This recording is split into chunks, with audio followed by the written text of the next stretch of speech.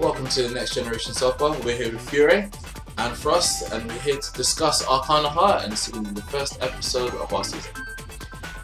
Yeah, we're just going to discuss how to play the game, because the game's just come out and it's quite difficult to get into. Yeah, it's actually very different from any other sort of fighting game, especially when you play things like Marvel Street Fighter. Especially Street Fighter. So we're going to introduce you to the general mechanics of the game and how it works, so we can become at least a better player.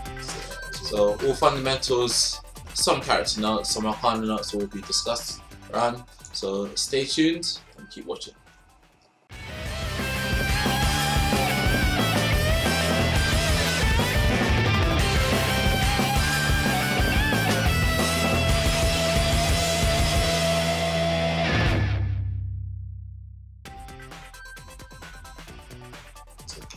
Right, Frost, I know you've been playing the game for a while, even before it's been released here. Go over a couple of things that makes this game so different to other fighting games on the scene at the moment. Well, one of the things that makes this game different to other fighting games is the homing button. It's a button that will send your character directly to your opponent.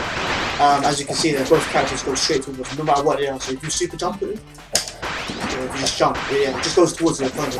And you can manipulate this to do loads of weird movements and come at weird angles. Another thing that makes this game different is the Arcana button. Now, every character has access to specific tools which you can choose.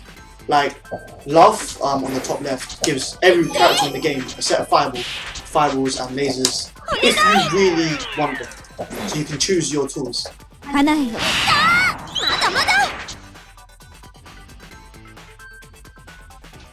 Alright, so now that we're going to just explain about the game, the first thing to go over is number notations and just standards in general. Yeah.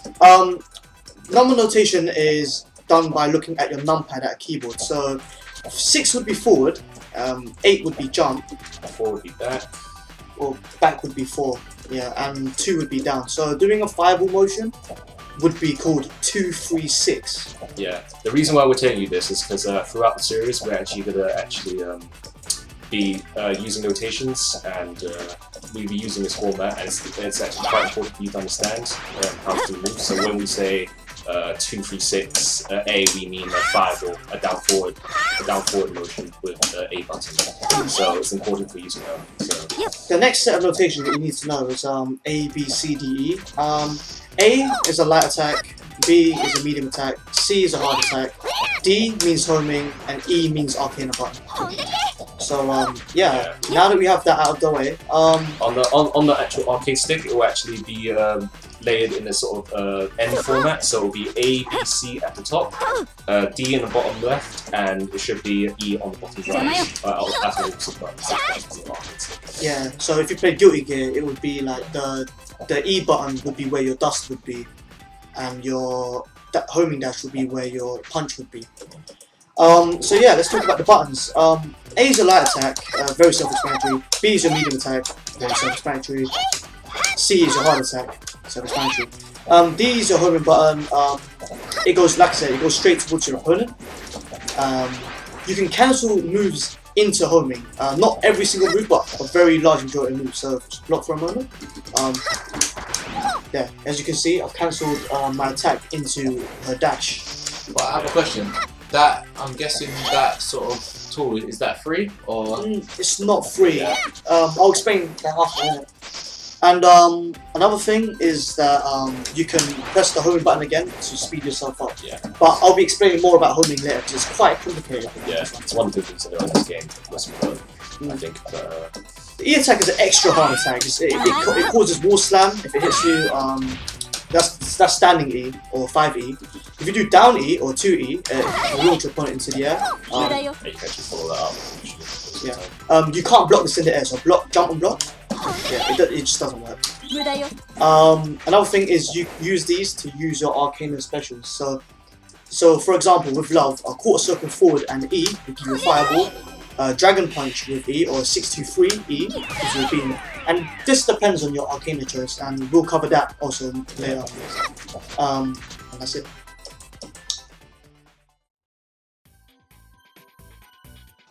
Alright, in Arcana Heart 3 there seems to be a lot of various bits of gauges and bars and points on the screen. It makes it, to any new player, it makes it seem quite daunting and complicated, unlike the Street Fighter where you've just got the health bar and you've got the super meter and the ultra in the corner or something like that. But explain what everything means in this game, just so it's a bit clear to all our viewers. Alright, so first thing I should start off with is probably the meter bar at the bottom, called the Arcana gauge. And this bar is just like your standard super bar, except that it recharges automatically. So for example, if you look at the bottom left, I've got 1 full stock. The number there shows you how many you've got at the moment. And if you use a super, it goes to 0 and it takes 1 bar away. If you notice, it recharges. So basically that's your super meter. As long as you've got 1 bar, you can do actions that cost meter. Yeah. The next one at the top, well, okay, let's not include the health bar and the win counters because that's really self-explanatory. At the top left, you've got the force gauge. That's just another type of bar. I'm going to explain that in a lot more detail later because it's quite complicated. For now, all you need to know is if it's flashing blue, you can use it. That's it. When it's red. Yeah. Besides the life bars and the rounds, it's self-explanatory. The only other thing is there's an actual. There's probably going to be a bar or gauge for certain characters, like for Xenia. She has a gauge that you can actually charge. So for every character it's different. In Arcana's case, she has Kodama, so she can actually do charges and actually use them to power up moves and stuff like that. But it's very character dependent, so if you tend to choose a character that has something, just keep an eye on it. Because That explains quite a lot. Yeah, cool. And just go through a couple mechanics and sub-mechanics on how this game works, especially when it's so different to most 2D fighters. Just show ways of getting around. Well, first thing that we should cover, the most basic mechanics in the game. We've got jumps, we've got double jumps, and obviously everyone has different jump heights. We have air dashes. You can only air dash once while you're in the air, and you can actually air dash and then double jump. So you can do both. Now, the next things you have after that is going to be throws, which is the A and D button at the same time, if you press A and D. Alright, in this game, you have 2 types of throw. Yeah, it does look like it hurts. You have 2 types of throws. You've got neutral throws, which is just, A and D by itself. And normally you can combo after those, like, but you know, it uses cancels to get them. Coming up. Yeah, you're just not very good at it. The next one we've got is side throws. Now, side throws are faster than normal throws. They're harder to break, but you can't combo them, and they just knock you down. It's better used as an option to when you think the opponent is going to guard or something. You want a really quick way to actually get in on the blocking opponent. So, but of course you sacrifice the potential damage because I think it's like half. It's twice as fast as a normal throw, but it's you just sacrifice damage for it. So it's entirely your choice which throw you want to go for. It does sound like it's. Sounds like it gives a reason to have 2. Yeah, actually there is some incentive for using it. Yeah. You can also break the throws by doing pretty much A and D as well. So if you 1, 2, 3, go, it breaks. You can do it in the air as well. In the air, you only have 1 type of throw. Yeah, it's just an air throw. That was quite militant. That was quite sick. We've got bursts now. Burst is C and E at the same time. So it's 1, 2, 3, bang. As you can see, when you burst, it knocks your opponent away. And on the top left, the force gauge is recharging slowly, and that happens because burst. You can use burst when you have a flashing blue force gauge, and if it recovers quickly, then you'll be able to burst a bit. In this game, burst is usually to get yourself out of a potential game-winning combo or a high damage combo. So if you get attacked, or whatever, I can burst in the middle of the combo itself. So as you can see, I can knock them away to give you some space. Although I just use this to judgment is very important because your force gauge charges at different intervals. So only use it to when you think you can actually get advantage back, or when you're potentially going to die. That's I mean, it also depends against what character you fight. Because if you fight against Catherine, you want to burst ASAP. Yeah. If she puts you in the corner, you're going to die. Yeah. So for example, if you're against a rushdown character, sometimes using burst early is a viable option because it gets them off you and it stops their pressure entirely, especially if zoning characters. So up to you to what you want to do. Can the burst explosion be blocked? You can block an explosion. I don't know, hit me in the air. You just have to take my word for it. You can block it, but you cannot bait it, so you can't punish. There are some ways to punish, but they're really unconventional. You just take my word for it for now that you can't punish bursts. Okay. The next thing after that is be supers, I guess. I mean, A plus B and a motion will give you a super. So for example, with Arcana, 6-2-3 A and B at the same time gives some sort of Dragon Punch looking super. You know, it takes 1 bar, and inputs depend per character. So do how do you do kills? It's a 720, isn't it? 720 A and B. A and B. A and B. That was just number one. Well, you just have to take my word for that one. That one as well. Wrapped in it, so.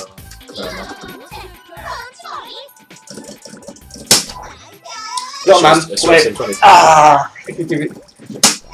Yeah, okay. You got it. Okay. So yeah, just any emotion and A and B gives you a super. The last thing we're gonna cover, well, for this section, actually no, it's not the last one, is teching.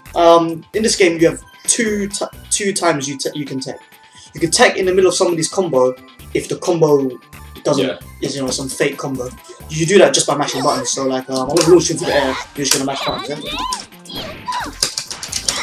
I text really quickly, so because I was mashing buttons. Mashing more buttons does not make you tech quicker. Basically it's timing, if anything. So yeah, pressing buttons will cause you to get out. You do not want to when you mash. You don't want to use the hard or the Arcana button because you might burst.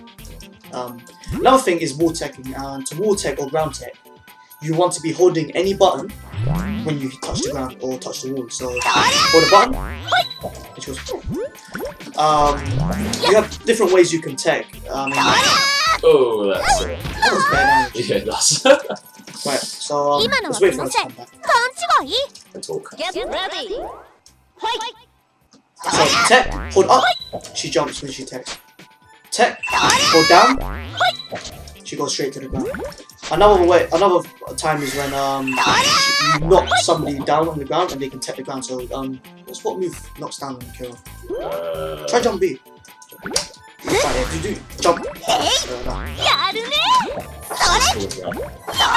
So if you just hold the button, it techs on the hold the button, it techs like that. Let's do it mid-screen so you can see a back tech. Back tech, she moves more backwards. And the back tech can be cancelled into specials depending on each character, so do it again. I can't do it. I'm really bad. After you die. That kick. Have you heard of Arcana? As you can see, I haven't recovered yet, but I cancelled it into a special. You can also grab text. Now you can grab air text and air text and wall text. So I'm gonna put you into the corner quickly. Like, let me wait till my bar comes back. Right. So take the wall. So as soon as I hit you, get ready to press a button. Nice. Yeah. So you can grab somebody's tech. They can still break it, but air breaking in this game is very difficult. Same for the air. So that wasn't really air. Yeah, you can basically grab people's tech.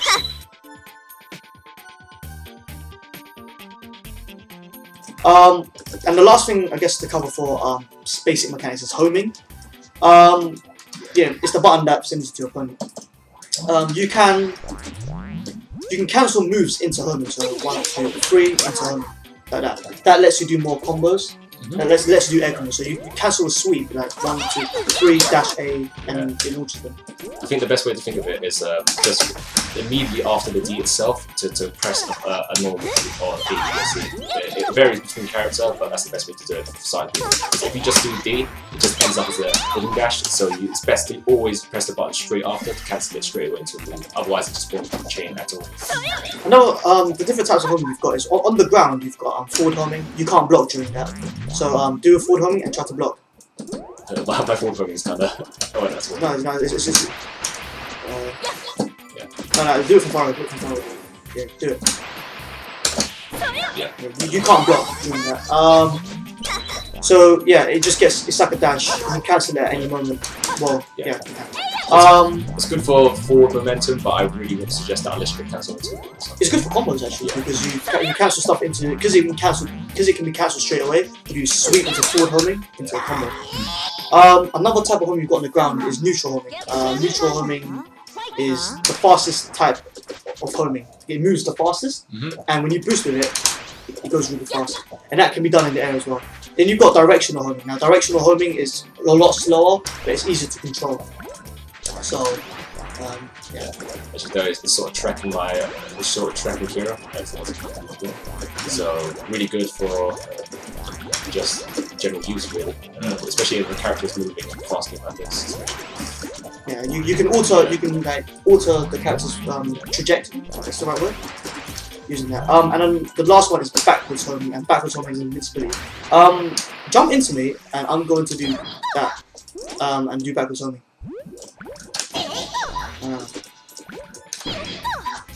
You actually cross yourself up there? No, back home. Oh, back home. Yeah.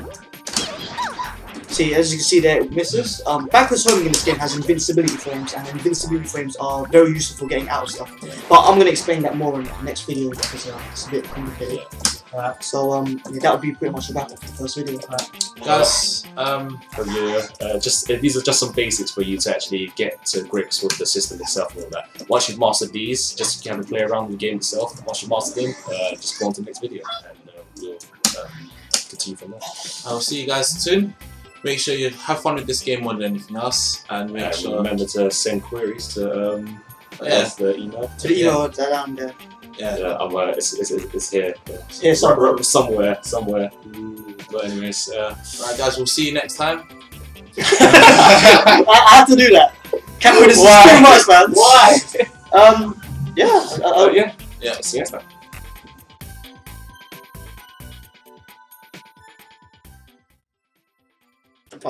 Okay.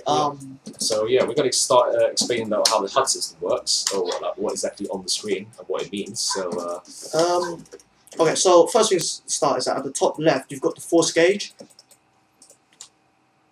Edit!